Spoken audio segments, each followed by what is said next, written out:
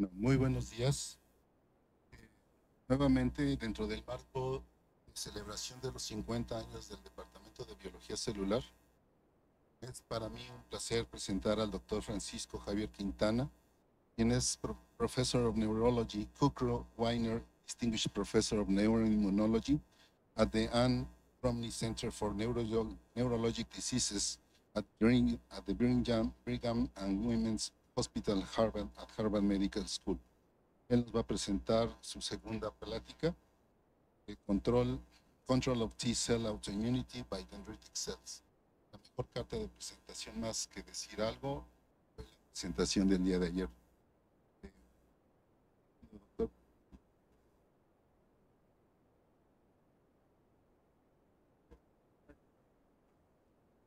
Por invitarme aquí, a los que estuvieron ayer por volver hoy. Entonces hoy lo que voy a hacer es, vamos a hablar de inmunología también, eso es lo que nosotros hacemos, pero en particular enfocándonos en la respuesta inmune adaptativa. Y como ayer, de nuevo, prefiero darlo en inglés por el bienestar de todos. So when we think about T-cell autoimmunity, right, one of the main questions is, what is it that balances the differentiation, right, of effector cells that are going to potentially promote tissue damage, and at the same time regulatory cells, which, among other things, they're going to interfere with the activity and differentiation of effector T. So we do know that at the core of that process, at the core of the differentiation of effector and regulatory cells, are actually dendritic cells. Dendritic cells are hematopoietic immune cells. There actually are several subsets of dendritic cells, PDCs, CDCs, CDC1, CDC2, CDC2A, CDC2B.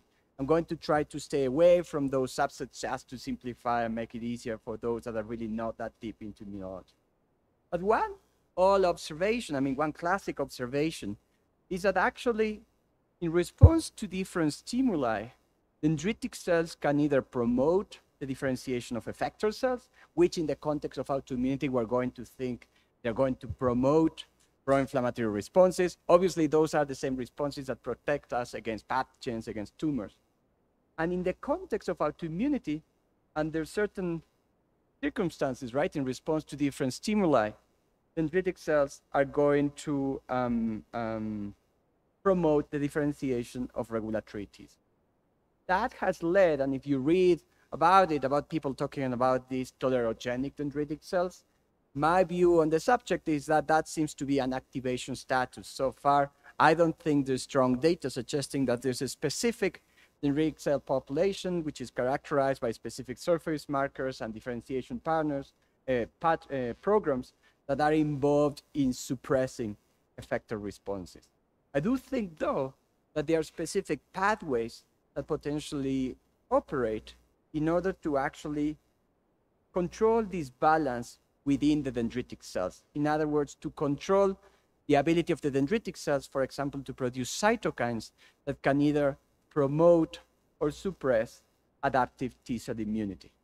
And with that in mind, actually, one of the goals of my lab has been to identify molecular mechanisms that regulate this ability of dendritic cells to promote effector or regulatory T-cell responses. And I'm going to show you two studies, and each one has its own motivation. The first one is actually fishing for regulators of T-cell autoimmunity, and as you might infer from my talk yesterday, it's because it was initiated actually in zebrafish. And the idea was actually to address a basic question in immunology, which we hinted about yesterday, which is the fact that this is, for example, multiple sclerosis, and this is some of our work in this area. We do know that for someone to develop an autoimmune disease, you obviously need the right or the permissive genetic background, but that genetic background actually has to be somehow elicited in response to environmental factors. And those environmental factors could be infections. Yesterday we talked about Epstein-Barr infection. Those could be, for example, exposures or changes in the gut microbiome and the diet. And also that could potentially be exposure to pollutants, right, to environmental chemicals. And there's a lot of data about that. I think one of the nicest examples I like is about migrants. And you can see that people that with a very specific background, right, when they move from dirtier environments, let's say from India to the UK or from South America to Europe, right, when they move to those cleaner environments, there's a significant increase in the development of autoimmune diseases, even when the genetic background has not changed. And that usually there's a very nice background, there's a very nice timing around that, because it's usually around the age of 18 years when, you know, if you move, you can affect your chances of developing or not autoimmune disease. But that actually poses quite a difficult question, right? If we are going to assume that autoimmunity is the result of genes, because obviously there are mutations on specific genes, right, that are going to drive or to promote the development of T-cell autoimmunity. Those genes, we can study them quite well, right? Like now there are all these genome sequencing programs, you can sequence whatever, and then you can identify SNPs, let's say SNPs associated to IL-2 receptor, IL-2 production, FOXP3, whatever, that might somehow be associated with the development of autoimmunity. That's kind of like we can study that in a systematic manner. Now the question is, how can we apply the same type of systematic study in order to understand what are the environmental factors that affect T-cell autoimmunity? And that's not a trivial question, right? Like the way it is usually done is by epidemiological studies. So somehow someone has hint, right? A gut feeling about a candidate environmental factor, and that could be vitamin D, that could be the gut flora, that could be exposure to pollutants or to sunlight. And then, you know, once you have a candidate, you can design a cute and nice, a well-controlled epidemiological study in order to address whether that specific epidemiological factor has an effect or not in autoimmunity. But the question or the challenge we wanted to address is, how do you come up with some kind of unbiased study in order to identify environmental factors that can affect, for example, effector and regulatory T-cell differentiation? And why is that important? First of all, if you identify new environmental factors, then it can be a new source, right? It can guide new epidemiological studies centered around environmental factors you haven't thought about. And then if you identify, you know, any environmental factor, if it is a chemical, right, it has to act through a specific signaling pathway.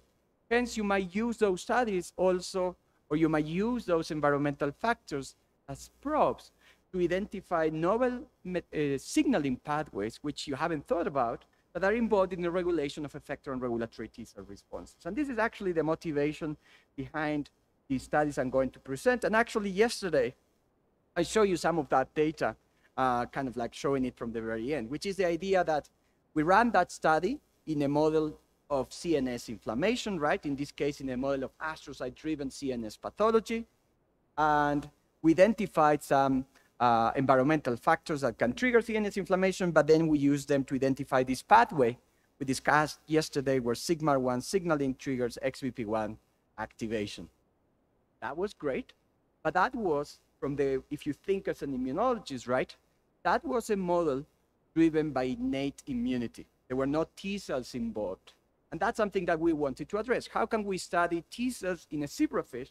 And again, do it in a high throughput manner, because literally I've done that. You don't want to inject thousands of zebrafish embryos with an autoantigens in order to trigger autoimmunity. That's way too heterogeneous. That's just not going to work. So in order to address that, we decided to focus on a model of T-cell autoimmunity that actually targets the gut. And in a second, I'm going to tell you what. And in particular, we decided, as you know, gut inflammation or inflammatory bowel disease is actually a serious condition that affects billions of people around the world. It's actually pretty debilitating because, again, there's a need for new therapies. Those that actually stop responding to classic therapies, such as TNF blockers or integrin blockers, eventually might have to undergo, you know, tissue resection in order just to function. The important thing about that is that actually they're very good models of T-cell-driven autoimmunity in the gut. And even better, they're T-cell models that are basically induced by small molecules that when actually given to mice, they attach to antigens, then the antigen changes its conformation, is recognized as non-self, and then it triggers an autoimmune response. One of those molecules is actually called TMBS, and what is even better is that actually that model had been established in zebrafish. What we did then was actually to take that model and adapt it for it to work in older zebrafish, so we can surely demonstrate that this is T-cell dependent. And this is something of what you can see. You make your embryos, right? These are actually 5 embryos per well in 96 well plate, and then you actually make them swim in this molecule called TMBS. They eventually develop gut inflammation. You can quantify that if you use, for example, T-cell reporters, right, with GFP in order to monitor T-cell recruitment to the gut. You can also monitor that if you analyze peristaltic movements, if you analyze even the widening, right, and the loss of strips, the gut, and there's ways to quantify that in an automated manner. But obviously, you can go to classic immunological methods, such as, for example, quantifying T-cell and innate immune cell cytokines. And as you can see here, we can first of all trigger or upregulate the expression of IL-17, interferon gamma, classic markers of adaptive autoimmune T-cells. And on top of that, some kind of non-adaptive but classic innate cytokines or pro-inflammatory molecules such as NOS2, which catalyzes the production of ANO and IL-1 beta. So we established this model. I won't show you the data, but actually we generated RAC knockout, zebrafish in this case, RAC1 and RAC2 knockouts to demonstrate that really this model is T-cell dependent. So with that in mind, okay, we have a system, right? How can we now go and screen in an unbiased manner for small molecules, for environmental chemicals in particular? That's what we decided to focus on, that might have an effect in the development of, in this case, T-cell gut autoimmunity. So in order to do that, we actually collaborated with the Environmental Protection Agency, the EPA. And in particular, they have an asset that we thought would be very interesting, which is they have a collection, a data set, which is called ToxCast, which is basically a collection of about 10,000 environmental molecules that are thought to be part of the exposome, right? Molecules we are exposed to every single day because they are food preservatives, because they are herbicides, because they are fire retardants, you name it. The important thing about those is that they have not only their chemical structure, they have not only their exposure levels, they also have established a library where they have run them in a library of about 1,000 different biological assays. And those assays could be, for example, the activation of transcription factors. Okay, so they have reporter libraries where they have tested each one of these molecules. So that's a very rich data set, right? It's basically 10,000 molecules, each one analyzed in about 1,000 different data sets. So we thought that would be a great starting point. Then the question is, how do we extract from there molecules or exposures that would be useful to us? So we decided basically to combine, and I'll tell you in a second how we did it, to combine what is known about the genetics of IBD with some artificial intelligence. And in particular, what we did is the following. We started with this ToxCast database, right? Which is about 9,000 chemicals, 10,000, it depends how you count them, run on about 1,500 bioassays. The first thing we did is we know what are the candidate targets of each one of these chemicals. We decided to focus on targets that had been associated to the genetics of inflammatory bowel disease. As an example, NF-kappa B is a known gene associated with increased chances of developing inflammatory bowel disease. So obviously we grabbed all of those compounds that would somehow modify NF-kappa B signaling. And we did so with all the other genes that we could find. Then that resulted in about 1,000 chemicals based or monitored in about 50 bioassays. So that obviously is a simpler data set to work with. And then what we did is actually we prioritized those exposures based on how abundant they are in the environment. You know, what are your chances of being exposed? How frequently are they used? Are there, kind of legacy molecules that no one is working with? So that led us to about 110 chemicals, which basically we screened in our zebrafish assay at about 4 different concentrations in order to really be able to demonstrate a dose response of their ability to induce or suppress inflammatory bowel disease in the zebrafish. that basically identified 30 chemicals that we used to build, that we actually analyzed with artificial intelligence to build a classifier, to build a predictor that would actually look at a chemical and tell you this is likely or unlikely to boost or suppress gut inflammation. That led us to basically identify 20 candidates. And out of those, the one that we decided to focus, these are the candidates here, and they are herbicides, they are fungicides. Some of them are actually even flame retardants. But we decided to focus on particular on this chemical called propyzamide, because it's actually used quite abundantly. It's actually used in lots of sport in order to control to control the growth of stuff you don't want to be around. It's also used actually for agricultural production. So obviously that's even more concern. It's also used in everyone's garden. So we thought that's a good reason for us to focus on that one. And here, kind of like the project divides, right? On the one hand, you could say, and that's not what we do, this is actually a list of good candidates to monitor and further investigate in epidemiological studies. But now what we can do is actually to get deeper into trying to understand how is it that propyzamide can worsen gut inflammation? Can we use it to identify novel pathways regulating gut autoimmunity? First thing we did was actually to analyze the effect of propyzamide in multiple dose response studies, and to cut it short, we were able to show that it can actually boost the production of effector T-cell cytokines, for example, IL-17, interferon gamma, and we were able to show that if we use rat knockout zebrafish, then we cannot boost gut inflammation by propyzamide. So really, this is a T-cell dependent effect. That's nice, but obviously the main concern and our main focus is to identify molecules and pathways that are relevant for mammalian immunology. That's what we want to do. Hopefully, we wanted to understand human autoimmunity. So the first thing we did was actually to use the very same model, and that's actually why we use TMBS, because literally that's a model that works both in zebrafish and mice. And we decided to check the effect of TMBS and propyzamide in TMBS-induced gut inflammation now in mice. So when you treat B6 mice with TMBS, they lose weight, and that loss of weight is associated with the expansion of effector T cells, IL-17 producing and interferon gamma producing. Now, if we treat those mice with TMBS and propyzamide, that weight loss is stronger. There's actually a significant, an even more increased shortening of the colon, because this is targets the colon, the large intestine. The more inflamed the colon gets, the shorter it gets. And then if we actually go and analyze blindly the histopathology of those guts, we can see a significant worsening of histopathology by propyzamide, and also we can see a significant expansion of interferon gamma producing, IL-17 producing CD4 T cells, and also CD8 T cells.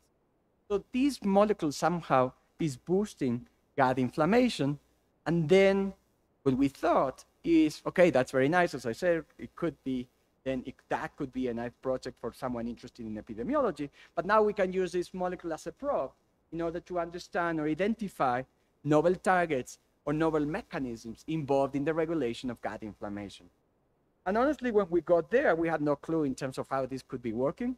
So what we did was actually to treat mice with vehicle or propyzamide, run RNA-seq, and basically see which pathways turned out to be mostly deregulated. And what was interesting to us was that there were 3 main genes that were associated with the genetic gene expression perturbations associated to treatment with propyzamide, and one of them was an old friend.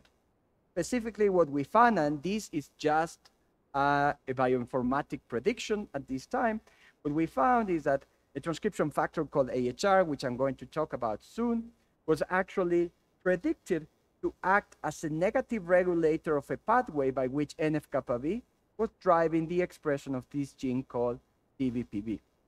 What is important about it is that both NF-kappa B and CBPB have been previously associated to genetics of IBD. And indeed, although we know a lot about NF-kappa B, there was no real understanding about how is it that CBPB could be contributing to T-cell inflammation in human inflammatory bowel disease. So the first experiment we did was actually to try to validate that. And to cut it short, if we actually treat mice with propionate, we actually were able to show that that triggers the upregulation of RELA, which is basically NF-kappa B, and CBPB. Both genes seem to be upregulated in response to propionate treatment. So how could this be working? And as I said, one of these genes is an old friend. It's a well-known regulator of immune responses. Indeed, that was literally at the focus of what turned out to be the first paper of my lab many years back, when we're using zebrafish in order to identify regulators of effector and regulatory T-cell differentiation. And those studies, and again, that came out from a zebrafish screen, led us to identify the aryl hydrocarbon receptor as a candidate pathway mediating this balance. What is the AHR? The aryl hydrocarbon receptor, the AHR, is a ligand-activated transcription factor. When inactive, it sits in the cytoplasm complex with a lot of other proteins, HSP90, so on and so forth. However, once AHR interacts with its ligands, it undergoes a conformational transformation. It translocates into the nucleus, and there it controls the expression of target genes. And as I mentioned, we have shown over the years that this is very important for the differentiation of effector and regulatory cells through multiple mechanisms, and that operates not only in the context of autoimmunity, but also in the context of cancer immunity or in the context of immune responses to parasites and pathogens such as, for example, viral infection. The other thing that is very important is that we and others have shown that this pathway AHR is actually reactive or constantly activated by small molecules produced by metabolism, by small molecules produced by the gut flora, by small molecules produced or provided by the diet. So this is one of the pathways that we and others have shown operates really to balance effector and regulatory responses to control inflammation. So this is a pathway that came out in our studies. So we went back and actually we validated these findings, this time in single cell RNA-seq, because the first question we wanted to address was, is it operating in the T cells directly or in dendritic cells, which would then modify T cell responses? And in short, the answer is in both. If we analyze T cells, right, of mice treated with propionate, we detected a significant downregulation of the AHR pathway and a significant upregulation of pro-inflammatory transcriptional pathways. We now do the same with dendritic cells, and you don't have to worry about that, but we actually focused on CDC1, CDC2s, and PDCs just to see which specific flavor of dendritic cell could be most affected by this. We detected that both CDCs, CDC1s, and CDC2s had a significant downregulation of AHR signaling in response to propionate treatment, concomitant with a significant upregulation of pro-inflammatory response.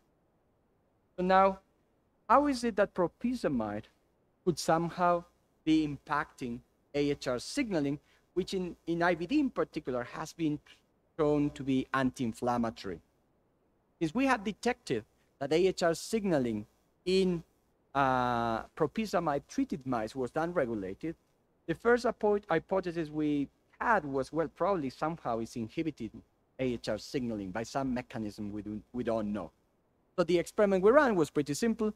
We treated dendritic cells or T cells, both mice and humans, with an AHR activator. Remember that AHR is a ligand-activated transcription factor. And then we dropped propionate on it and tried to see whether propionate could either boost or downregulate AHR signaling. And to cut it short, this is the signal you get with a classic AHR activator, such as FITC. If we add propionate to it, we can significantly decrease AHR activation. And we can see these are two classic genes in mouse dendritic cells. If we go to human dendritic cells, we get a similar observation.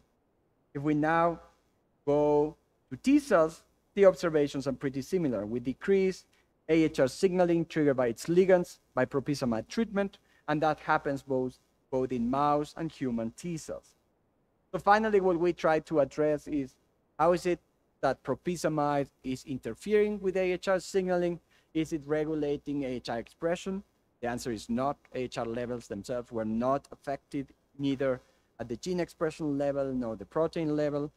And then what we thought is, well, probably AHR is binding to propizamide itself.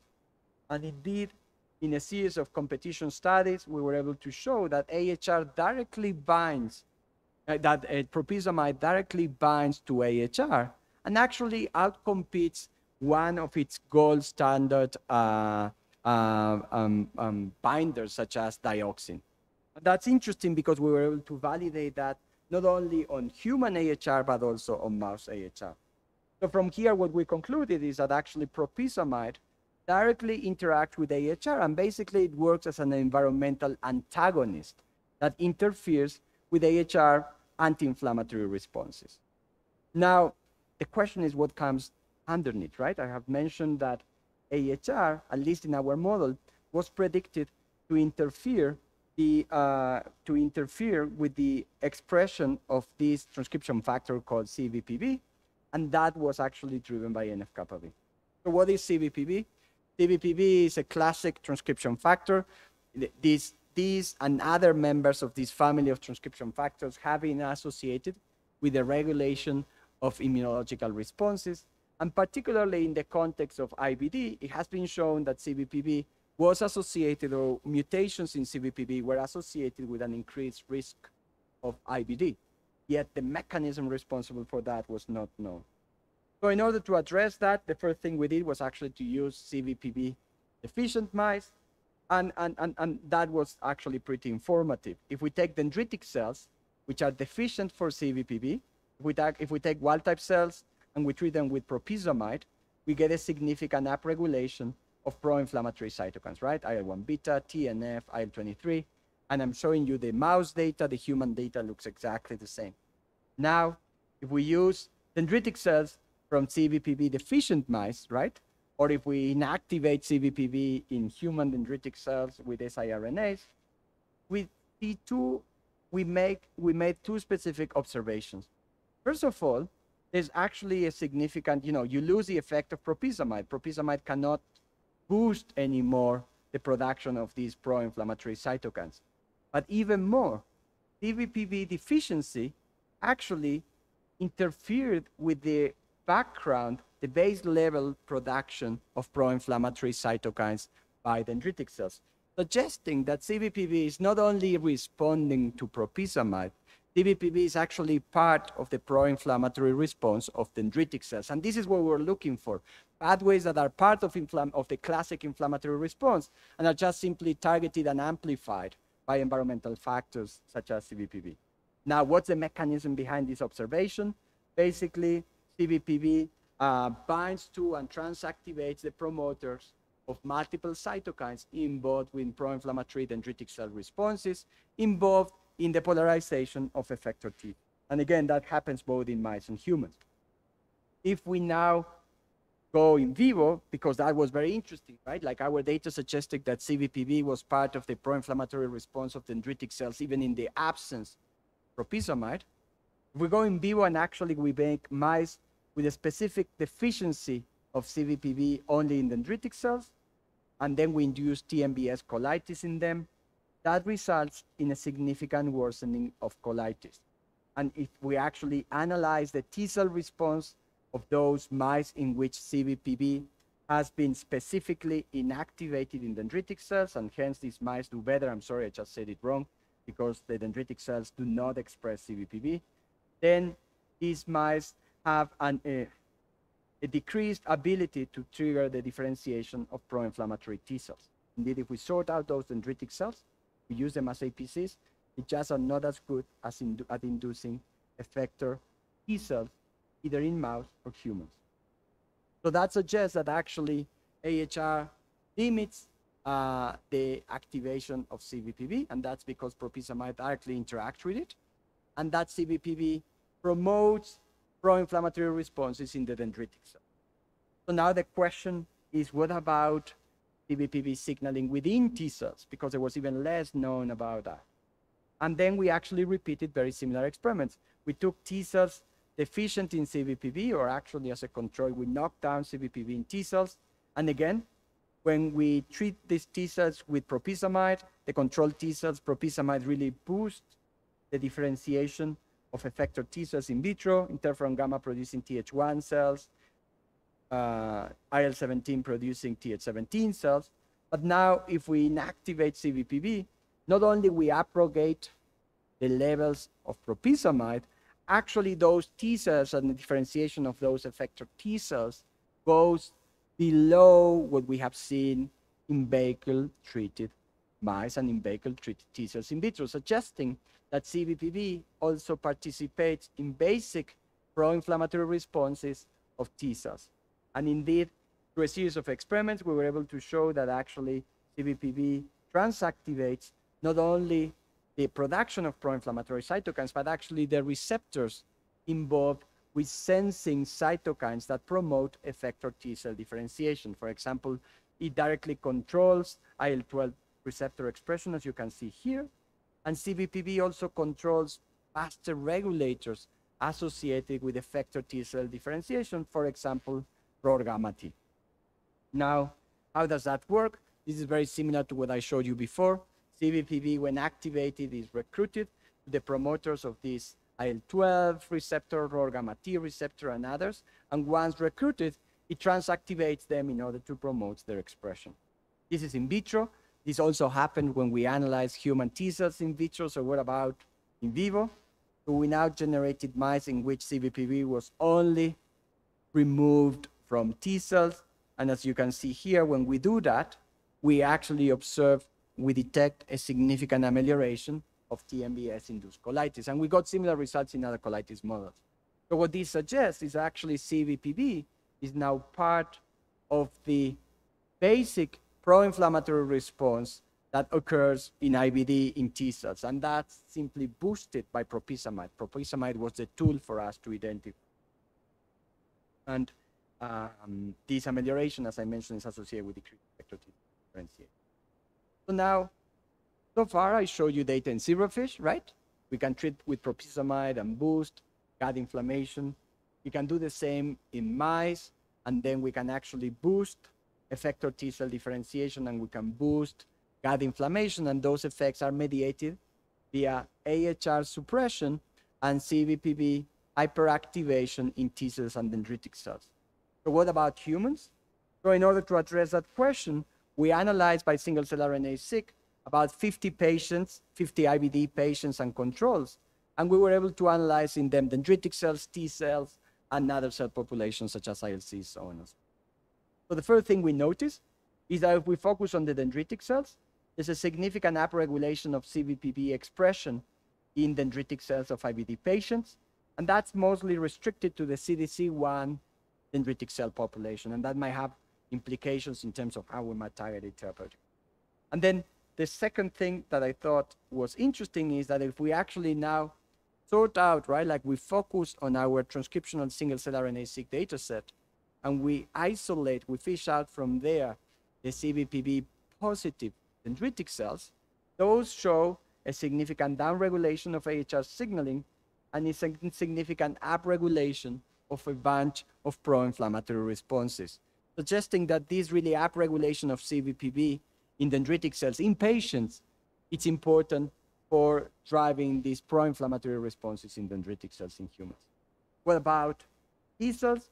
Well, the results are pretty similar. Basically, we detected a significant upregulation of CBPV expression in T cells from IBD patients. And if we now actually analyze, right, like we sort out from our single-cell RNA-seq data set, CBPV positive T cells, those show a significant downregulation of AHR signaling and a significant upregulation of pro-inflammatory responses, for example, those driven by interferon gamma and IL-17. So to summarize this part of my talk, basically what I showed you is that not only in mice and in zebrafish, basically in humans, we were able to identify these signaling pathway, right, by starting with a very basic observation, which is how is it that environmental factors can control gut inflammation, we were able to define this novel pathway by which AHR actually operates under homeostatic conditions in order to suppress the NF-kappa B-driven expression of CBPB. And propyzamide interferes with that, and is an interesting example of how pollutants, how environmental chemicals could potentially interfere with homeostatic mechanisms that operate there to arrest inflammation. So now the question is, how can we target that therapeutically, right? So these findings suggest that AHR signaling within dendritic cells is important for controlling this balance between effector and regulatory cells. So there are two approaches we have taken. One approach is pretty straightforward. It's basically to build nanoparticles that deliver an activator of AHR. In particular, we used activators associated with the mucosal epithelia, because those are associated, those tissues are associated with induction of regulatory cells. And in particular, what we have done is we have used a technology, a nanoliposome technology similar to the one used for the Moderna vaccines and the Pfizer vaccines, which allows us to basically not only deliver AHR activators, but also to co-deliver an antigen of interest. And why is that? Because then we can induce a tolerogenic phenotype in these dendritic cells, so they will boost the differentiation of Tregs at the expense of effector T cells. But since these dendritic cells are actually overloaded with self-antigens, we can do that in an antigen-specific manner. And that's important because then we can actually induce very specific and focalized tolerogenic responses against self-antigens without interfering with tumor immunity, so on and so forth. So this is one approach we explored. But the other approach we explored is actually focusing again on targeting the gut and targeting gut inflammation in the gut using or exploring the gut flora. And in particular, one approach I'm going to show here is actually playing with the idea of, can we build synthetic probiotics that will basically sense inflammation and react to it? And if we want to do so, how do we do it? And this is what I'm going to share with you in a minute. And as a platform, right, as a chassis, in this first approach, we decided to use yeast. Why did we use yeast? Yeast, as you know, is an eukaryotic. So first of all, it allows us to engineer better circuits to sense and respond. And on top of that, it allows us to produce better or more elaborated therapeutic proteins. We can now think about enzymes that, because yeast are eukaryotes, then can have all the post-translational modifications for them to be functional. Or we can also think, and we are indeed working with antibodies, for example, TNF blocking antibodies. So how does that work? What we decided to do was actually to decide or focus on what can we sense in the gut that could be a good marker of inflammation, right? How can we know, because the gut is super long, how can we identify those specific foci where there is an inflammatory response? Because that's actually how the IBD gut looks like. You don't have the whole gut inflamed, you have very specific regions. So in order to do so, we decided to based on literature from our lab and other labs, which has shown that actually extracellular ATP is associated with inflammation. We all know about ATP being produced by the mitochondria and that being an important currency in energy within the cell. The important thing is that inflamed tissues show an increase of extracellular ATP. And where is that extracellular ATP coming from?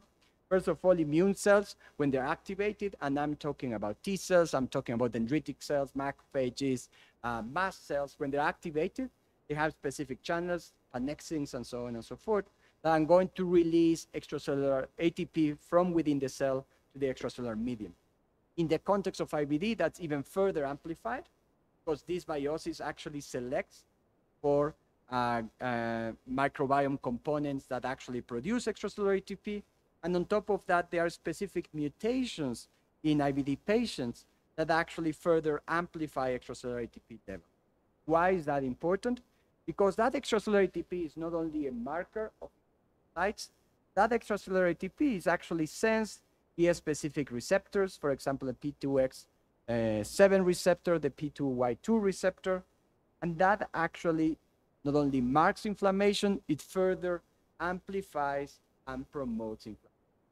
And it does so through multiple effects. Extracellular ATP boosts dendritic cell pro-inflammatory responses, boost mast cell responses, and even extracellular ATP signaling on T cells directly, promotes T activation, promotes effector T cell responses, and interferes with the differentiation, function, and stability of regulatory cells, both FOXP3 Tregs and TR1 cells, which, as you know, are FOXP3 negative, yet they produce IL-10.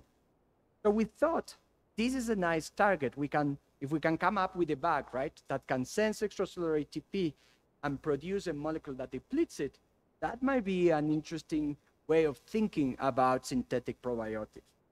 And that led us to think or come up with the idea of coming with these probiotics that we jokingly call Y-bots, or yeast robots. Here we go. Opa. Okay, it's only one.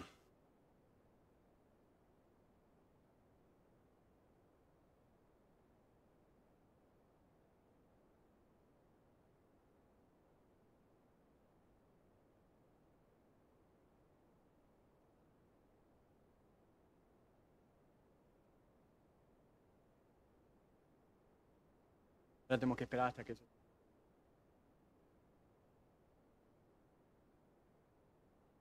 Ah, no, pero igual el...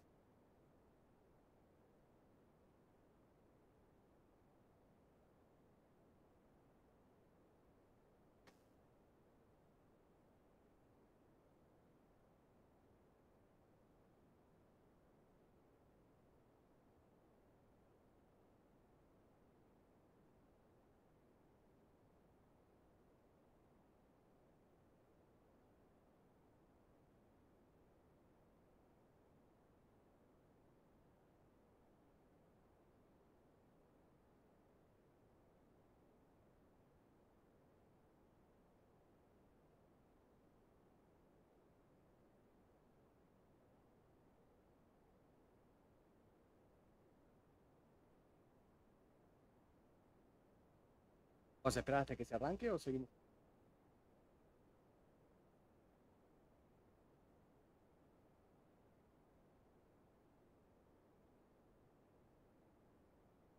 Ok, mientras. ¿Alguien tiene preguntas de la primera parte de la presentación?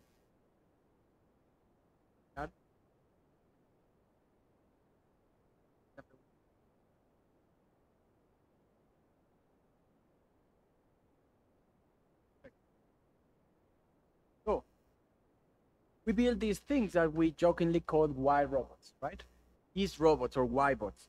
And the idea was actually to build a platform where we could literally program the ability to sense whatever we want to sense and produce a therapeutic molecule in a very controlled manner. And basically, this is what is shown here, to sense markers of inflammation and produce a therapeutic output in a localized manner. And in order to do so, the first thing we did was actually to co-opt a well-known pathway that operates in yeast. Basically, yeast have a very interesting mating process by which they sense soluble factors, soluble protein factors, and then in response to a signaling pathway, which doesn't matter, they will express genes associated with mating. So what we did is we actually co-opted that specific pathway, and this is what we did. First of all, we replaced the receptor, which is at the top here, and instead of having a yeast sensor for a mating factor, we actually put there the human P2Y2 receptor, which is a receptor for extracellular ATP. The thing is that we actually applied in vitro evolution and synthetic biology. I won't get into that. First of all, to increase the affinity of that receptor, so we would sense the levels of extracellular ATP present in the inflamed human gut. That's the first thing we did. We also actually establish this in vitro evolution model. So we would select for receptors that would be stable in the yeast. Remember, this is a receptor that obviously evolved to be expressed in human cells. And so it would actually interact properly with the downstream signaling pathway. And now, the second thing that was associated with the detection of inflammation, now to engineer a therapeutic response, basically what we took is there's a whole family of proteins which are called apirases. We take extracellular ATP, they degrade it, so that per se would be great, right? Because you are removing the pro-inflammatory response.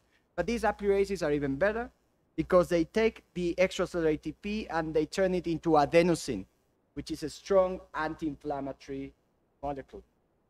So basically we screened for apirases and we ended up finding that the apirase from potato is actually the best one to express. Then we have a system which theoretically senses extracellular ATP, and only when and where it senses extracellular ATP as a marker of inflammation, going to produce this anti-inflammatory molecule called apirase. So how does that work? We validated it in a million different ways, but I think this is a nice example. We actually built a bag just to monitor the system that instead of expressing apirase, expresses M-cherry. And then what we did, we had naive mice, and we have mice where we induce colitis with TMBS. And if you remember, I have said before that TMBS colitis only targets the colon. It doesn't affect the small intestine. So if we feed these bags, right, if we feed these Y-bots into naive mice, the bags circulate through the gut and the system never gets activated. It just don't sense inflammation, they don't sense extracellular ATP increase, nothing happens. Now, if we feed them into mice with TMBS-induced colitis, they almost have no activation in the small intestine, but the moment the bags get to the areas of the gut that are actively inflamed, then the circuit is turned on and they start to produce whatever they want. So how does that work now when instead of having M-cherry, we actually produce an anti-inflammatory molecule here? So first of all, if we actually dose those mice in which we have induced TMBS colitis, we can induce a strong amelioration of the disease. If we compare that amelioration with drugs that are already in the clinic, TNF blocking antibodies or integrin blocking antibodies, these bags are as good as those blocking antibodies.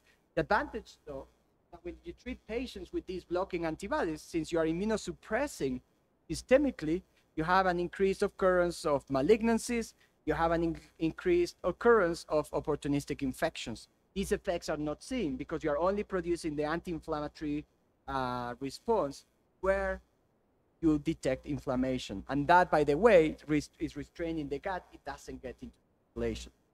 Now, if we characterize the immune response, we get a significant upregulation of regulatory T cells producing IL-10, producing FOXP3, a significant downregulation of pro-inflammatory T cells producing IL-17, producing interferon gamma, and also a significant downregulation of fibrosis.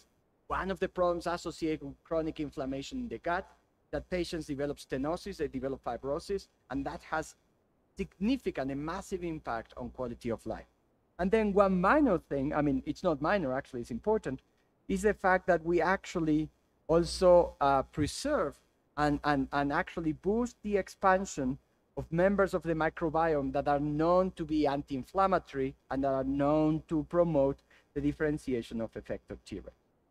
So to summarize this part of my talk, basically what I show you is I started showing how we can go from environmental factors into identifying novel pathways that regulate dendritic cells. And then I showed you how we have these Y-bots, which actually we validated in 3 additional models of inflammation, T-cell driven, innate immunity driven, targeting the large intestine, the small intestine, and which seem to be very specific in arresting inflammation. What we like about this system, right, these Y-bots as we call them, is that they're actually a platform. That's why we use yeast here. So we're actually engineering additional sensors, right, associated with different forms of pathology and also additional effector molecules, molecules that can target additional anti-inflammatory pathways, and also molecules that could potentially promote tissue repair. For example, you can think about IL-10. Since we're now using a eukaryotic system to to produce these therapeutic cargoes, we can really aim to produce these complex eukaryotic molecules that many times are not properly expressed by bacteria. So that's the first thing I wanted to share, and now I'm going to go into a more specific and simpler project, which is actually bringing that back with our approach, but now to have some remote control. How we target the gut, how arrest brain inflammation. And it all started, if just going back to one slide I showed yesterday, we all know that as autoimmune T cells are induced in multiple sclerosis, they're induced in the periphery, they're actually reactivated in the CNS, and then those T cells will cause damage to axons and myelin. So we wanted to ask a very simple question: what are the mechanisms that regulate those dendritic cells within the CNS? And in order to address that question, we sucked mice at the peak of EIE, we sorted dendritic cells, we sorted these three classes I mentioned, and we did single-cell RNA-seq. And one thing that caught our attention was a significant upregulation of HIF-1 alpha signaling. And that was associated not so much with the resolution, but actually during the peak of the disease, suggesting that somehow could be involved in the regulation of that dendritic cell function. That was found also in the CNS and in the spleen of dendritic cells. So the question is, how is it, what is HIF signaling, and how could it play, and what role could it play in dendritic cells in the CNS? So what is HIF signaling? Basically, as you know, this is basically a signaling pathway that has been initially identified because it senses low levels of oxygen. This is the classic mechanism we all have to sense hypoxia, but like with many other pathways, it's also triggered by additional stimuli, right? In this specific case, it has been shown that extracellular ATP or metabolites, succinate, for example, can actually trigger the activation of this transcription factor called HIF. And once HIF is activated, it can actually drive the expression of multiple gene targets. So that's what was known. So the first question we wanted to ask is, what is the role of HIF, if any, in dendritic cells in the context of EIE? So to address that question, we ran a simple experiment. We actually generated a conditional knockout, specifically inactivating HIF in EIE, in dendritic cells. We induced EIE. And as you see here, when we do that, that results in a significant worsening of EIE. And indeed, if we analyze the transcriptional responses of those dendritic cells, they are really deregulated, they are really pro-inflammatory. So to cut it short, what this suggested is that HIF signaling was somehow being activated in dendritic cells, and it was operating in the context of inflammation in order to suppress pro-inflammatory dendritic cell responses. And then one thing that caught our attention, and I think it's interesting, we'll get back to that, is that when HIF was deleted from these dendritic cells, not only there was a significant upregulation pro-inflammatory responses, there was a significant transcriptional signature associated with mitochondrial dysfunction. Somehow, HIF signaling in dendritic cells was controlling the mitochondria, and that might or might not be related with the ability to regulate dendritic cell response. So the first question we wanted to address then was actually, what is activating HIF in dendritic cells in the context of inflammation? We didn't think it could be hypoxia, so we decided to go to metabolites, because it has been shown that metabolites can also activate HIF signaling, and it is also known that in the context of inflammation, there's a deep metabolic remodeling that dendritic cells undergo, and that has important implications for their function. So we screened multiple metabolites, as you can see here, and what we found was that L-lactate was the one that was able to trigger the highest activation of HIF in dendritic cells. Indeed, if we actually run a dose response, we can get a significant and quite efficient activation and stabilization of HIF in the presence of very low lactate levels. And then one thing I mentioned is that, as I said, dendritic cells undergo a deep metabolic remodeling in the context of activation, right, when activated. And one of the molecules that it's known and it could be affected was actually lactate. So So we decided to quantify its levels. And as you can see here, when we activate dendritic cells, there's a significant upregulation of lactate production, and those lactate levels really fall within those detected in those that can activate HIF. So that suggested, and these and a series of experiments led us to show that when you activate dendritic cells, they produce lactate, and that can actually activate HIF signaling. So now the question we wanted to address is how is it that HIF signaling in dendritic cells could affect their ability to polarize effector or T cell responses or to control CNS inflammation. So if you remember, I have shown you that actually one of the strongest signatures that we detected in those dendritic cells in which we inactivated HIF was a transcriptional signature associated with the mitochondrial dysfunction. So the first thing we did was actually to screen for mitochondrial genes that would be regulated by HIF. And what we found was a significant ability of HIF to really transactivate, as you can see here, the expression of a molecule called NDUFA. HIF is actually recruited to the promoter of NDUFA 4L2, and I'll tell you in a second what that is. It can trigger its expression. If you inactivate HIF, you can decrease the levels of NDUFA 4L2. And actually, if you take dendritic cells and treat them with L-lactate, which is what mammals produce, or if you also treat them with D-lactate, which is what the microbiota produces, both isomers of lactate can actually trigger NDUFA expression. So what is NDUFA 4L2? So NDUFA 4L2 is actually an alternative member of the respiratory chain, and basically it operates as a brake to really stop the migration of electrons through the respiratory chain, and by doing so, it actually suppresses the production of reactive oxygen species. It suppresses the production of MTROs. So the first thing we did was actually then to inactivate NDUFA, specifically in dendritic cells. And what we see is that when we do so, there's a significant boost in the respiratory activity of dendritic cells, but then that results in a significant boost of MTROs production. And if we actually treat those dendritic cells with lactate, we can suppress the respiratory chain. We can actually suppress MTROs production. And again, that suppression is NDUFA dependent. So we thought that would be interesting. And then actually we interrogated whether that would have an effect on molecules we really care about, right? On cytokines associated with the ability of dendritic cells to promote effector regulatory T cell differentiation. And to cut it short, what we found is that actually L-lactate can strongly suppress the expression of cytokines associated with the differentiation of effector T cell responses. You can see here IL-6, IL-23, IL-12. And what is interesting about that is that the ability of lactate to suppress effector T cell cytokines that promote effector T cell responses in dendritic cells is actually dependent on NDUFA 4L2. If we inactivate that gene, that effect is lost.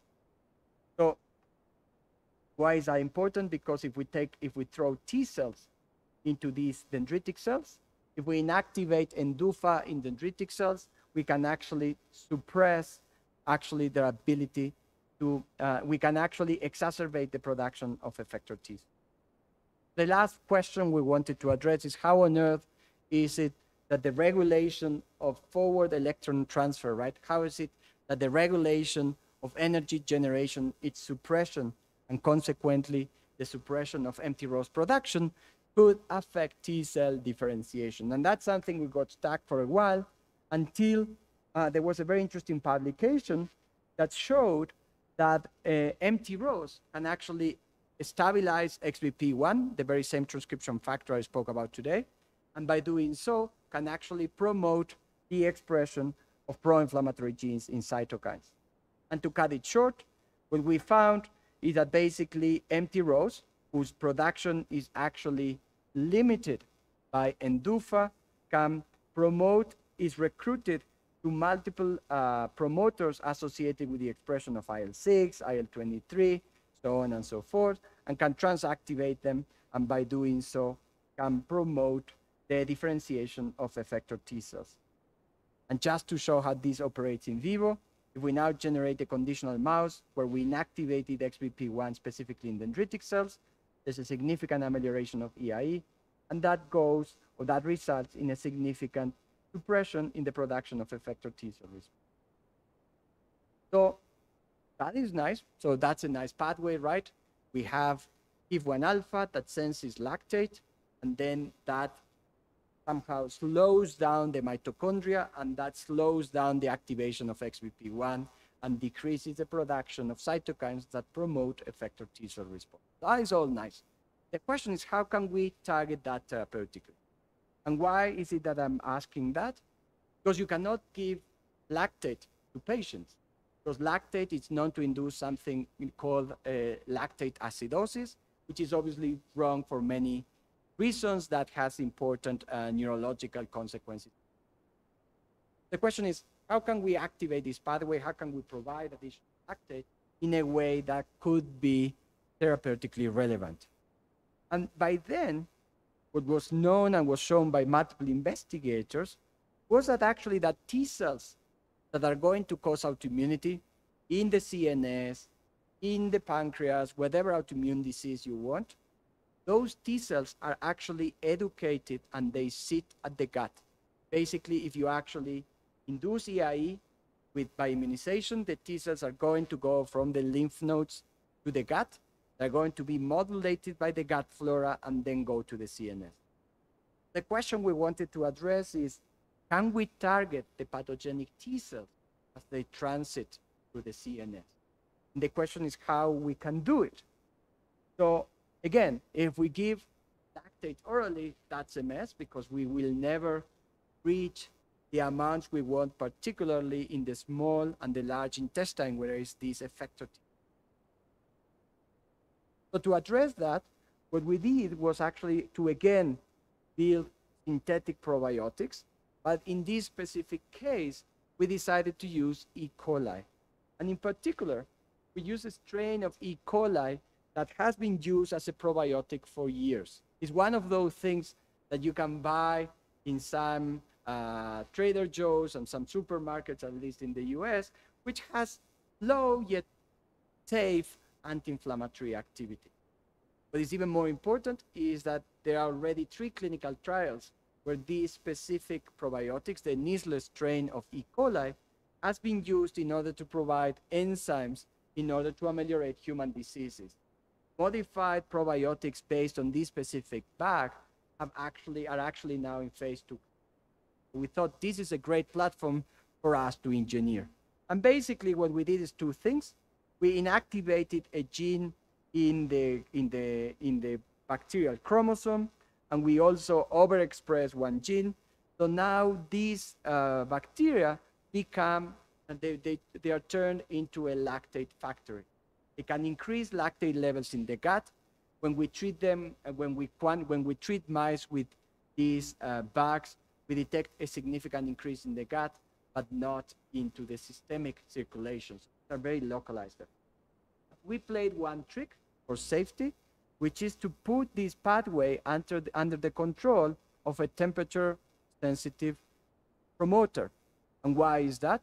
Because then this bag is going to be functional only when at the gut, only when at the 37 degrees that characterize a mammal. Once released, this bag is deactivated, and then we induce a lot of other mutations, which are important for us and for the FDA to feel comfortable about them. And this is actually some of the data where we can show that if you treat these, if you take these bags, right, and you put them at 37, they immediately start producing lactate. And what is important, remember, they produce D-lactate. That's what bacteria make, not produce L-lactate. But we have shown that both of them are equally functional in inducing these anti-inflammatory dendritic cell responses. So we generated this bag. Now we can feed it into mice. And to cut it short, when we feed them into mice, we can activate HIF1 signaling in dendritic cells in the gut, both in the small and the large intestine. We can upregulate NDUFA expression, and we can actually suppress XBP1 activation. And indeed, If we sort these dendritic cells and we analyze them by RNA-seq, we detect a significant decrease in these dendritic cell pro-inflammatory responses. That's nice. We're targeting the pathway we wanted to target. What about their function? So if we treat mice with these bags, and we can treat them even once a week, and that's still beneficial, we can get a significant suppression of EIE, and that suppression is completely abrogated when we treat not wild-type mice, but mice with a specific deficiency in HIF-1 alpha in dendritic cells. In other words, the functional amelioration of EIE is driven by the activation of HIF-1 alpha in dendritic cells. And obviously, this amelioration is detected or correlates with a significant decrease of pro-inflammatory responses in the CNS. The last question we wanted to ask, how are these two things connected, right?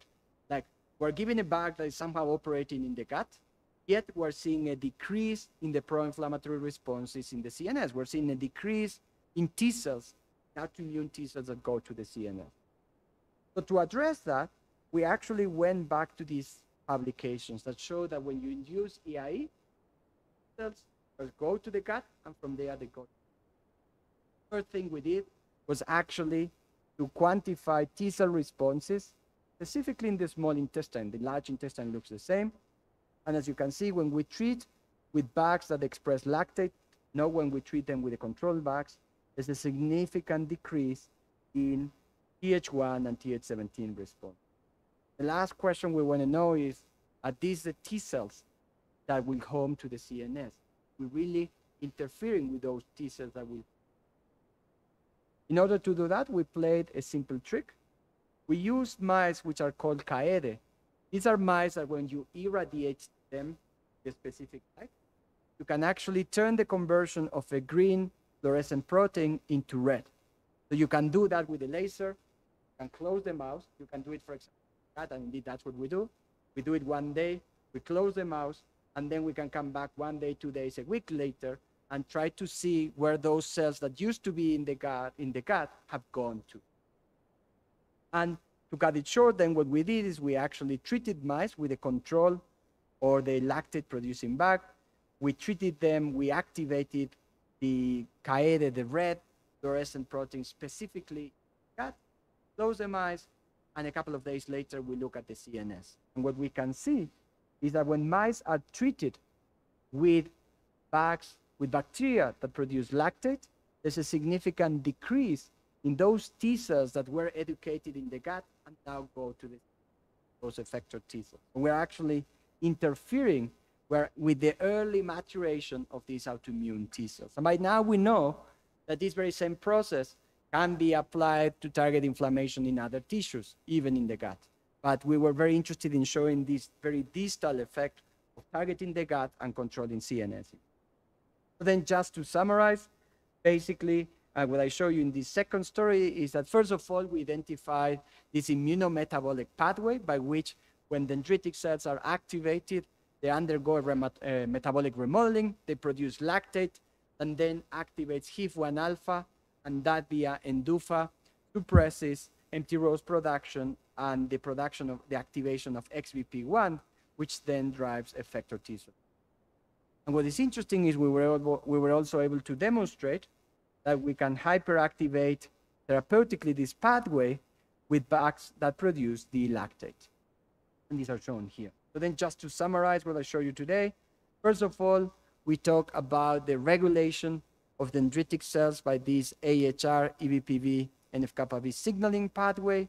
And I showed you how, not only how this pathway can be targeted therapeutically, not only by using nanoparticles, also by using these YBOTs, these kind of programmable synthetic probiotics that we can we can kind of program them to sense and react to inflammation. And then in the second part of my talk, we talk about this immunometabolic pathway that controls gut inflammation, that controls dendritic cells, and how we can also generate synthetic probiotics in order to really activate this immunometabolic anti-inflammatory pathway and suppress inflammation. And with that, I want to finish, and I want to acknowledge Oh, no problem. I want to acknowledge Lily San Marco, which is she drove these two projects together with Chunche Chao, Jessica Kenninson, and others. So with that, thanks again for having me here for these couple of days, and I'm happy to take.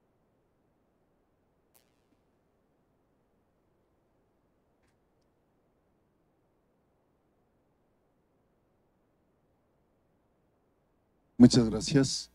¿Preguntas?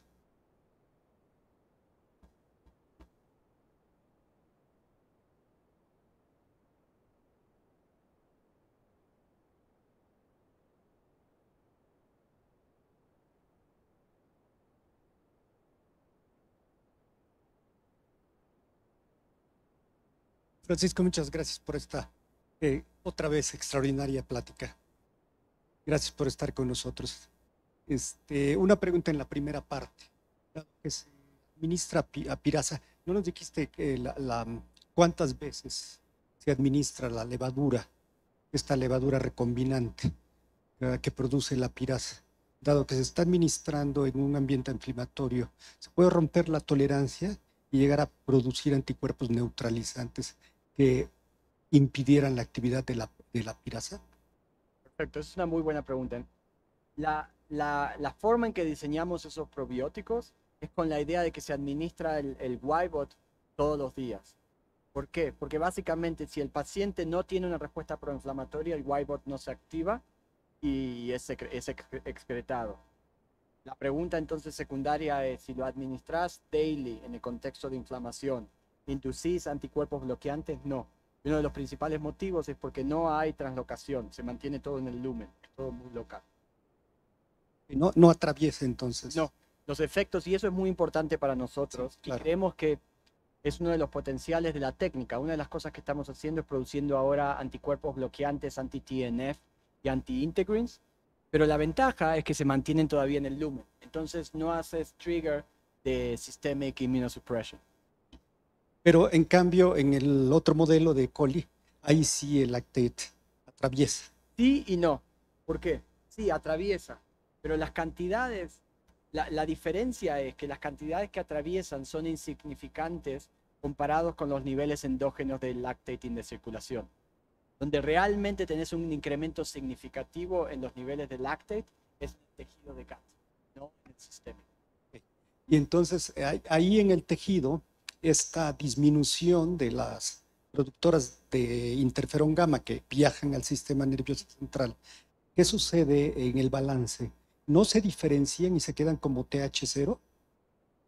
¿O viajan y en realidad tienen otro fenotipo y sí están en el sistema nervioso? Pasan dos cosas. Por un lado, no se diferencian. Claramente hay un efecto que inhibe la diferenciación. En el caso de las TH17, por ejemplo, se mantienen produciendo IL-10, que es un fenotipo antiinflamatorio que está asociado al gut tissue. Lo que también vemos y que estamos ahora tratando de caracterizar es vemos una inducción muy fuerte de TR1 cells, que son las FOXP3 negative IL-10 positive cells. Entonces, creemos que on top de ese efecto inhibidor de la respuesta efectora, estamos induciendo TR1 cells. No fuimos hasta ahora capaces de detectar que migran al CNS. Entonces es probable que sean parte de amplificar la generación de efectores en el gato. Y tolerancia. Ok, y ahora un poco más técnica, ¿el modelo de EAE que utilizas es transgénico o es policlonal? ¿Qué modelo? El de EAE, el de Experimental Encephalitis. Siempre son siempre B6 background inmunizado con MOG35. Sí, ok. Lo que sí tenemos es un montón de knockouts. Hoy mostré, por ejemplo, el knockout para HIV, para XBP1. Para Endufa no hay knockout condicional. O sea, todos son policlonales, pues. Claro. Y eso es muy importante, me parece, porque a pesar, obviamente, el 2D2 mouse, que es el modelo que es importante para monitorar mock responses, hay datos que sugieren que la diferenciación entre effector y regulatory cells might be biased si hace el effector, si usas el monoclonal. Por eso tratamos de usar el policlonal. Okay. Muchas gracias, Francisco, y gracias por la plática. Maravillosa. Fátima.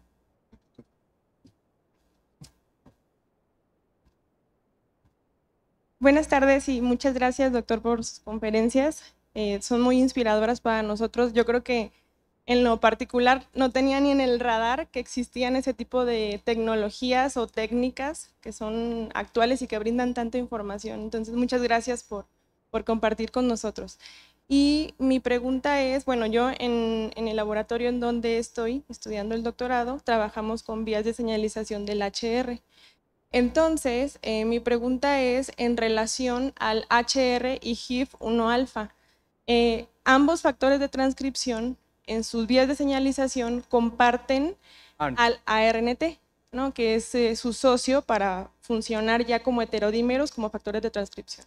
Entonces, ¿han considerado ustedes algún crosstalk que puedan tener esos dos factores de transcripción, dado que los dos, al parecer, actúan como vías de señalización antiinflamatorias? Sí, es buenísima la pregunta. Y hay dos respuestas a eso. La primera es que en el 2015 o 13 publicamos en Neuroimmunology cómo compiten HIF y AHR por ANT para promover la diferenciación de TR1 cells. En base a eso, cuando encontramos estos resultados, mi predicción, y como muchas otras cosas en el laboratorio estaba equivocadísimo, mi predicción era que inactivar HIF iba a tener el fenotipo opuesto. ¿Okay? Lo que yo pensaba era que HIF estaba outcompeting ANT from AHR. Y no, eso no ocurre. No entendemos bien por qué es que lo que sí vemos en T-cells, en dendritic cells, no ocurre, pero esa era la predicción que experimentalmente no lo pudimos ver. Y te puedo asegurar que empujamos por eso y nos fijamos no solo en, hoy ni lo mostré, pero hicimos muchos experimentos de human dendritic cells, donde estábamos activando HIF for AHR y XBP y todo este pathway, y no, por algún motivo no estamos viendo ese crosstalk. No termino de entender por qué. Porque muchas veces como que la lógica nos dice, bueno, si lo comparten, activo uno, se va a inactivar la otra o viceversa, ¿no? Sí, pero por eso como que a veces data roots, ¿no? O sea, haces el experimento y si los controles están, eso es lo que es. El problema es nuestro en interpretarlo. Muchas gracias, doctor. Elizondo.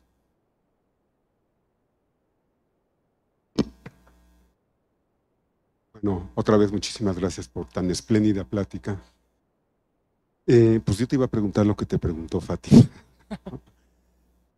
Pero bueno, también me quedé pensando acerca de la microbiota y la contribución en lo que se está provocando en estas enfermedades inflamatorias. Si ha habido o hay estudios en los que relacionen la composición de la microbiota, por supuesto, muy asociada al tipo de alimentación de las diferentes regiones, ya identificando qué tipo de microbiota, qué poblaciones son las que están aquí o allá, y se asocia con el IBD o esclerosis múltiple y otras enfermedades autoinmunes. Sí, de hecho el primer estudio en MS es uno que hicimos en el centro, no en el laboratorio, fue un multicenter, donde mostramos que hay perturbaciones, hay cambios en la microbiota en MS patients. Lo que nosotros mostramos después fue que en particular en pacientes con MS, no sabemos cuál es la fuente, hay una disminución de la producción de AHR agonists por el gut microbiome. Lo podemos detectar en sangre, lo podemos detectar en CSF. Eso fue publicado back to back con otro paper que mostró lo mismo en IBD. En el caso de IBD lo que mostraron es que hay una mutación en un receptor que se llama CART9, que es importante para como el host sense la microbiota, que eso te cambiaba el patrón del microbioma y realmente en IBD te disminuía la frecuencia de productores de AHR ligands. Los dos fueron publicados back to back. No está claro, yo creo que en IBD las perturbaciones en la microbiota son mucho más fuertes que en MS.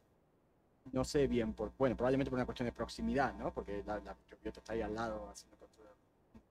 Lo que sí es interesante es cómo activarlo de vía terapéuticamente. Entonces, más allá de estos lactate producings que les mostré, generamos también un par de bacterias que producen AHR agonists, que son antiinflamatorios. Con la idea de decir, y un detalle que es muy importante es, cuando te fijas en el microbiome, la producción de AHR agonists Eso es un pain.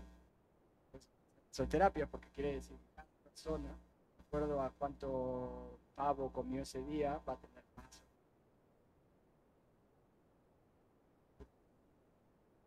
Nosotros hicimos fue ingenierizar estos bugs para que la producción de HR agonist fuera dependiente de glucosa.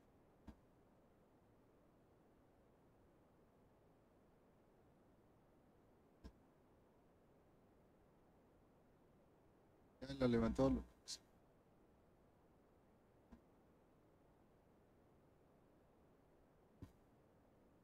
Bueno, doctor, antes que nada, pues también muchas gracias por las conferencias, muy interesantes. La tecnología es como que, como dicen, inspiran mucho, yo creo que a todos. Mi pregunta va dirigido precisamente a los metabolitos de la microbiota intestinal, estos metabolitos del triptófano. Yo tenía entendido que sí podían atravesar la barrera hematoencefálica.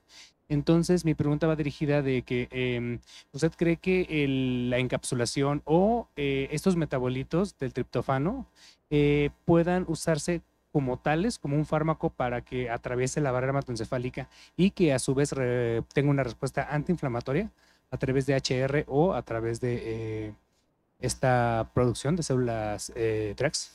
Y nosotros, de hecho, mostramos eso, que hay algunos metabolitos, algunos HR agonists controlled by the gut flora, que pueden atravesar la barrera hematoencefálica y creo que alguien preguntó hacia el control, actúan directamente sobre microglía, astrocitos y su crosstalk para apagar respuestas proinflamatorias. Obviamente, si los tenés en la circulación, también te van a suprimir la respuesta inmune adaptativa, ¿cierto? Pero bueno, tenés una contribución local. Ahora, la pregunta de si se pueden usar cómo están solos, ¿no? Como droga.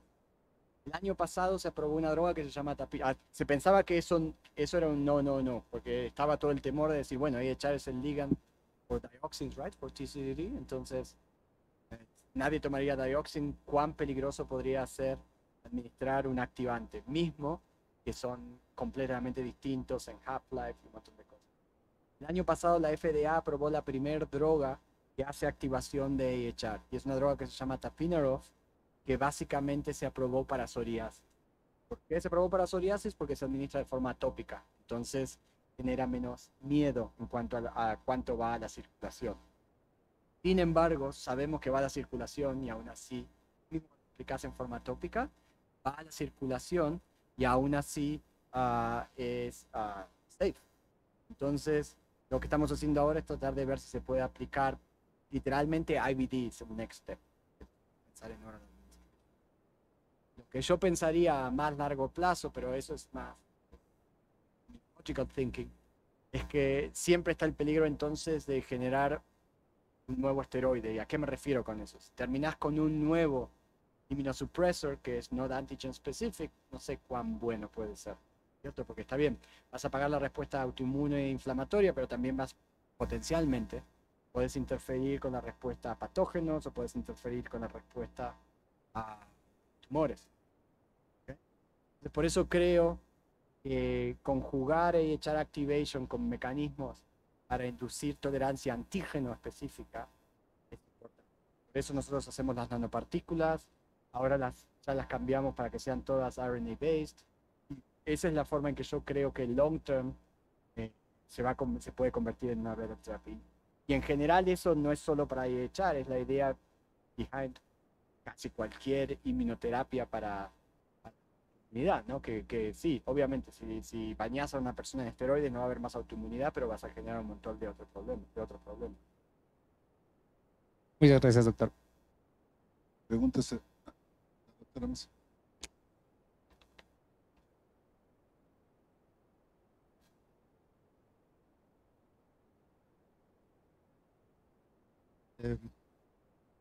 Como todos, muchísimas gracias por la charla, creo que fue muy interesante. Lo primero que me llamó la atención es los hallazgos con este herbicida. Este herbicida, bueno, no sé, los toxicólogos seguramente tienen la respuesta, no sé qué tanto se usa en México o en general en las poblaciones, pero la pregunta específica es si el herbicida per se tiene un efecto proinflamatorio. Eso es importante. Solo es muy poco lo que ves. Lo que necesitas es otro trigger. De hecho, tratamos zebrafish y mice solo con el herbicida y solo no puede hacer de trigger.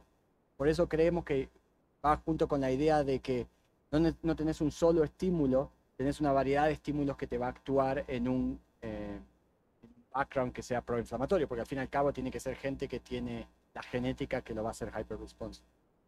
Bueno, en parte la genética está regulada por la microbiota. La microbiota es fundamental y la microbiota va a estar regulada por el cambio de alimentación. Por ejemplo, comentabas tú de la migración de población rural a población urbana. Yo he visto, por ejemplo, trabajos epidemiológicos de la población japonesa Cambio de dieta.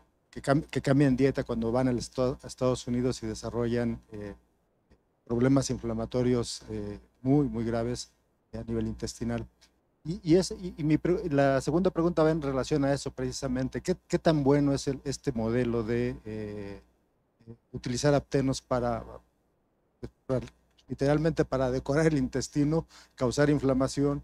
Porque el fenómeno es un fenómeno agudo y muchas de las cosas que estás viendo es en un fenómeno agudo, cuando el IBD en humanos es un fenómeno crónico. No, desafortunadamente no conozco modelos en ratón para IBD crónico. Creo que sería ideal contar con uno de ellos, pero ¿qué tanto se podría trasladar esta información? No sé si tengas alguna comparación literalmente con pacientes versus lo que encuentran en ratones para validar el modelo como tal. Dos respuestas. Primero, para la primera parte, ¿no? Una de las cosas que nos interesaba o que nos preguntamos es si el propizamida te podía cambiar la microbiota. Podría potencialmente ocurrir. Y la respuesta es sí y no. Sí te cambia un poco la microbiota, pero si trasladamos esa microbiota a ratones no tratados con propizamida, no afecta en nada la capacidad de desarrollar colitis. Ahora la pregunta es sobre el modelo. Por un lado, nosotros validamos los findings en otros dos modelos distintos. Pero por otro lado, lo que es importante es este modelo de TMBS, lo que tiene de bueno es que drogas que se sabe funcionan en colitis andan. Y de hecho, una de las cosas que mostré es comparamos estos Y-bots junto con TNF blocking antibodies y integrin blocking antibodies, que son los que están usando en pacientes. Entonces, con todas las limitaciones, y es lo mismo que decía ayer con modelos de MES, todos los modelos solo te van a recapitular una parte del proceso, pero para estudiar la desregulación de la respuesta inmune creo que es un modelo válido.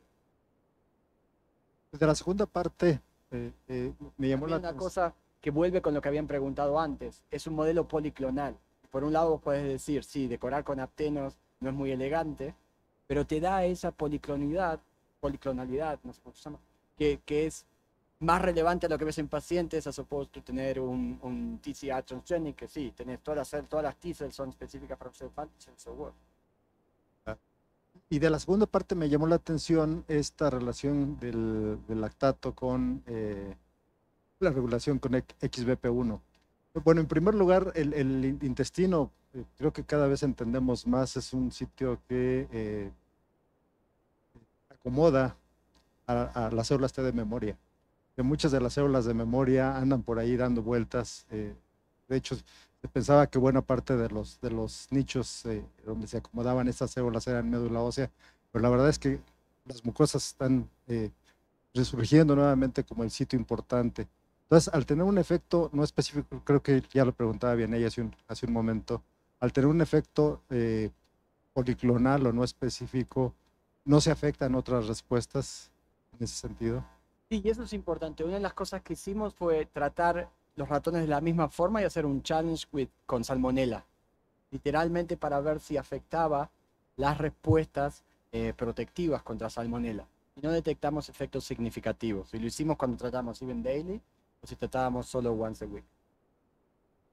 Muchas gracias. Y la última pregunta tiene que ver quizá con unas células que no han sido mencionadas aquí, pero que son muy importantes. Son los linfocitos B, por supuesto. XBP1 es fundamental para la producción de anticuerpos, para las células plasmáticas. De hecho, el noquear XBP1 le pega no sé si han medido anticuerpos. En general, pues, y en particular en el tracto digestivo de estos ratones tratados con su probiótico para ver si afectan la cantidad y la calidad de la producción de anticuerpos? La verdad que no los medimos por dos razones. Por un lado, como te decía, no vimos efectos funcionales en cuanto a la resistencia a patógenos, pero la otra cosa que es importante es que en MS, que es lo que estábamos interesados, por un lado, ese modelo que te mostré es completamente T-cell independiente, ¿cierto? Y mismo en la enfermedad en sí, los anticuerpos no se cree que jueguen un rol patogénico. Se creía que jugaban un rol, pero después se descubrió que es otra enfermedad que se llama NMO, que es otro. En el contexto de MS, el rol de las B-cells, que es muy importante, es básicamente el de APCs. Son muy buenas antigen presenting cells, pero no anticuerpos. Adelante. Sí, yo tengo algo de curiosidad en esto. Ahora ha habido un gran incremento de intolerancia al gluten y se sabe, hay una inflamación en el intestino en esos casos. Hay también generación de anticuerpos. Se mide la reacción contra el gluten. Saben ustedes, y no es no está relacionado tal vez con el genoma o tampoco con una supresión como enfermedad. ¿Saben algo? Lo que hicimos fue, bueno, sí hay en celiac disease, right? Sí, lo que hay es un HLA association, que eso es genome tree. Y lo que hicimos fue, mostré esas nanopartículas que usamos para hacer tolerancia a antígenos. Entonces las usamos para generar tolerancia contra antígenos asociados a gluten. En un mouse model de celiac disease, que son todos pésimos. El problema es que muchos de esos antígenos gluten tienden a ser extremadamente insulógenos. Eliminar esas nanopartículas, lo que queríamos hacer fue un epítope recombinante, donde tomamos pedazos de los epítopes dominantes.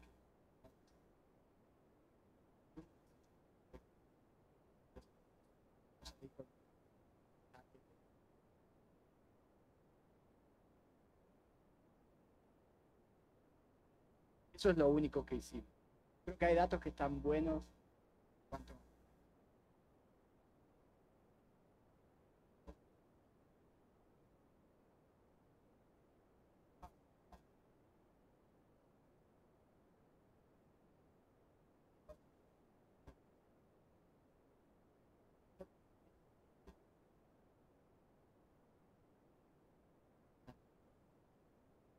Y entonces se pueden diseñar clinical trials donde al paciente se le administra una terapia inmunotolerogénica. Después se le hace un challenge con una dieta con gluten y se lo puede seguir por 12. Hay epítopes inmunodominantes. Por eso creo que es un modelo, una enfermedad extremadamente. El challenge es que hay muchos epítopes conocidos.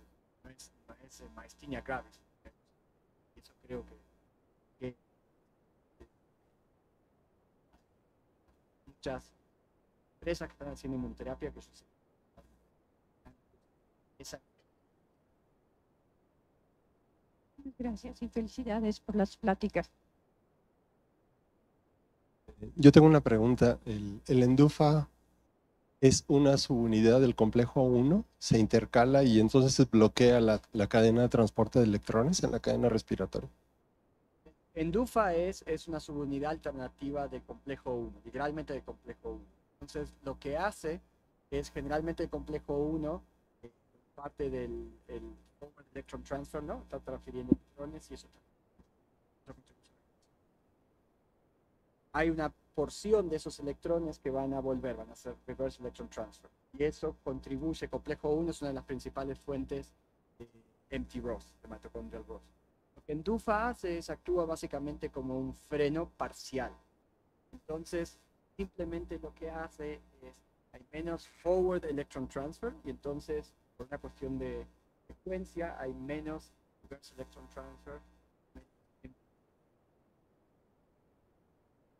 Nos parecía que hasta había un incremento de la eficiencia. El ratio de forward electron transfer que terminaba en reverse electron transfer era menor. nunca lo terminamos de cuantificar de una forma sólida para tratar de entender. Pero, por ejemplo, en cáncer y en otros...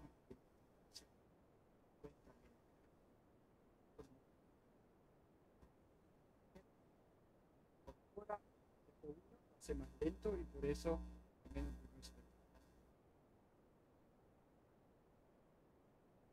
Una última pregunta, doctora Sánchez.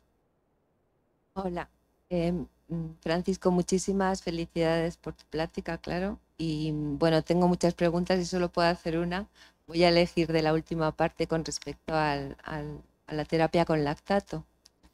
Entonces, venimos de unos ganglios linfáticos donde las células T han sido activadas y diferenciadas hacia TH17, TH1, etcétera, y esas células viajando al intestino. Y en presencia de lactato comentas que habría una rediferenciación hacia células TR1, por ejemplo.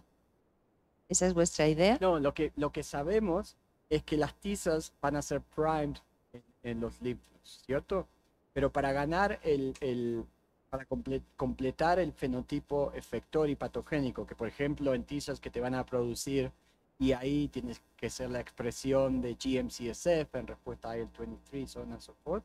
Eso, que se sabe ahora, lo que hay datos muy fuertes, es que eso es controlled by the gut flora y que eso ocurre en el gut. Y no, esas T-cells que fueron prime, por ejemplo IL-17 producing T-cells, se quedan en el gut, pero generalmente se convierten en IL-10 producing IL-17 cells. So, they have the potential to become effector T-cells, yet that doesn't happen unless you have the gut flora. ¿Y tenéis idea de cómo el lactato podría estar regulando esta situación? Sí, lo que sabemos es que el lactato lo que va a hacer es va a interferir con la habilidad de las dendríticas de producir IL-23 para promover la diferenciación en tu full effector phenotype. Perdón, algunas de estas células, digamos, reguladoras, por ejemplo, imaginemos que se diferencian a células reguladoras, con vuestro sistema, con vuestra metodología, ¿sí podríais ver si estas células pueden llegar al sistema nervioso? Bueno, entonces, es lo que lo que me habían preguntado antes, ¿no? Con las efectoras sí lo vimos muy claro que interferimos con la migración, con la diferenciación. No es que interferimos tanto con la migración, simplemente que al haber menos efectoras que se generan en el gut, hay menos que entonces migrate out to el CNS. ¿Cuál es el technical challenge? Es que IL-10, si haces fax para IL-10 es un dolor de cabeza, no es una citoquina que sea fácil de detectar. La mejor forma para detectarla es usando un IL-10 reporter. Pero para hacerlo con el KED system tenemos que hacer el backcross de IL-10 reporter con el KED. El problema es que los dos nos ocupan las mismas bandas. Los dos nos salen en el red, en el rojo y en el verde. Y ese es el problema que estamos teniendo para cuantificarlo. Sabemos que están en el gut. Y si nos fijamos en el CNS, hay un incremento en IL-10 producing TR1 like T-cells. La pregunta es, ¿son las que vienen del gut? O si vienen de otro lado, no te puedo contestar. Por eso es que no tengo el experimento para decirte esto es lo que los datos quieren. Gracias. Muchas gracias. Pues, doctor Quintana, le agradecemos su visita. Creo que es un excelente marco para celebrar los 50 años del departamento y pues realmente espero que se sienta usted bienvenido al departamento y tanto si esta vez su casa. Muchas gracias.